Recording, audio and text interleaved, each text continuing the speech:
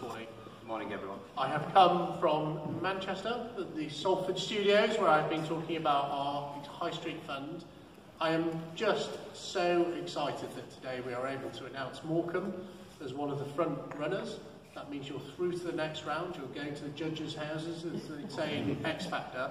We're going to provide you with up to £150,000 to work on your bid. In fact, I was reading it in the car on the way here. I just think it's fantastic, and I'm sure, without giving any guarantees, that you will be power through and get that sort of big pot of cash up to £25 million, because I just feel, like David, so passionate about regenerating this extraordinary town, and we are just on the cusp of so many exciting things, from the new central heating system going into the winter gardens, which are paid for by the Coastal Community Fund, a brilliant venue, to the High Street bid, which I hope and believe will be a stellar success, and then of course that massive, massive prize that we're all reaching for, which is Eden of the North. So I am so pleased